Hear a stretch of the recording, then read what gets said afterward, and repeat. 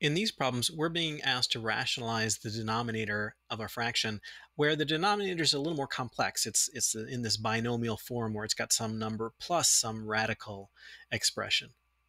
And we're going to use something called a conjugate. Conjugates are these binomial terms that are just sort of, well, they're not exactly opposites of each other. They're conjugates of each other. If one is a plus b, then the other is a minus b. And if one is a minus b, the other would be a plus b. So the conjugate of a plus b is a minus b, and vice versa. What we do to rationalize the denominator is we multiply by the conjugate over the conjugate. What that means is we're multiplying this fraction just by a form of the number 1, because anything over itself is 1. And that's good because we're not really changing the value of the fraction.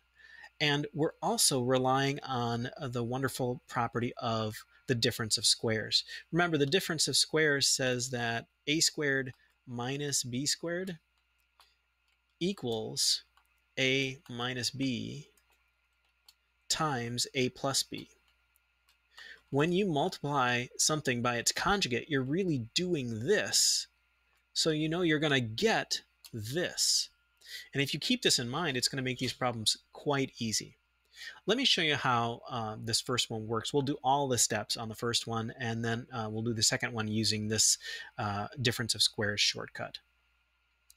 On the bottom of this fraction, we have 7 plus 2 times the square root of 5. So the conjugate of that is 7 minus 2 times the square root of 5. That's our conjugate. We're going to multiply this whole fraction by the conjugate over the conjugate.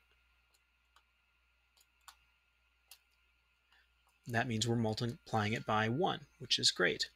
So let's go ahead and take the top. We're going to have to multiply negative 3 times 7, and negative 3 times negative 2 times the square root of 5. Well, negative 3 times 7 is negative 21. Negative 3 times negative 2 is a positive 6 times the square root of 5. Okay, so that's the top. Let's take a look at the bottom now. We're going to have to FOIL this.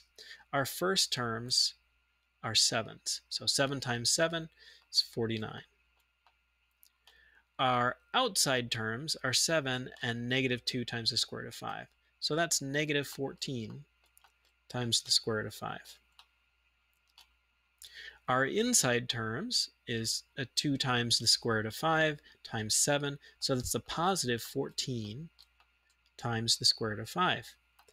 And you can see what's happening here already. This and this add up to 0. Negative 14 times the square root of 5 plus 14 times the square root of 5 is 0. So that just goes away. Finally, we've got our last terms. 2 times the square root of 5 minus 2 times the square root of 5.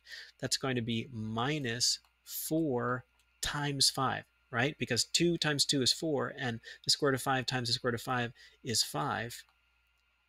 So we get, on the bottom, we get 49 minus 4 times 5, or 49 minus 20.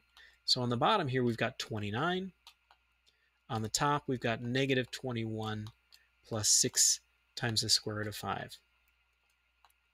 And we have rationalized the denominator. I multiplied all of this out, but those middle terms cancel every time that you multiply by conjugates.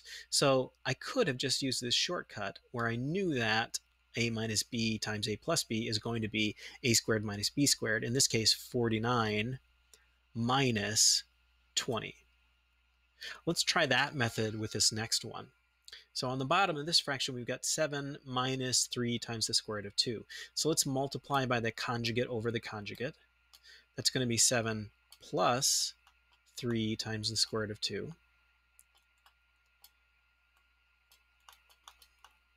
Okay. Now let's go ahead and multiply through on top. I've got negative 4 times 7. That's a negative 28.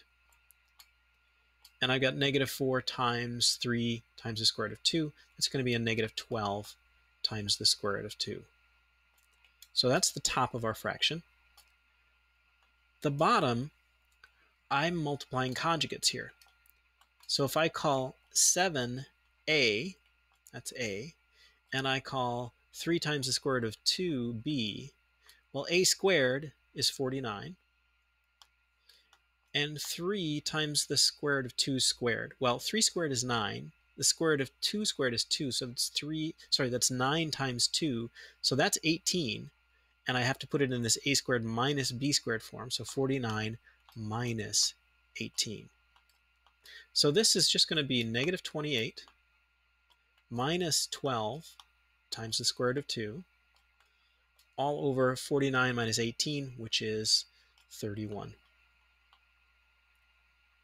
So that is how to rationalize a denominator using conjugates.